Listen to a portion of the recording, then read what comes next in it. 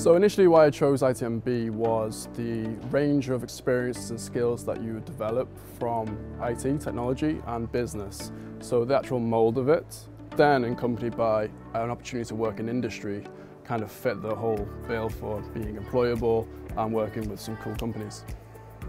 A lot of my experiences in the program that really helped me in future projects and working in business was the confidence and the transferable skills you learn in terms of collaborating on technical projects, presenting in a more of a business etiquette way, and really just learning those kind of skills of business analysts and seeing how you can maybe get requirements from the end users and businesses that you work with to make sure projects are successful.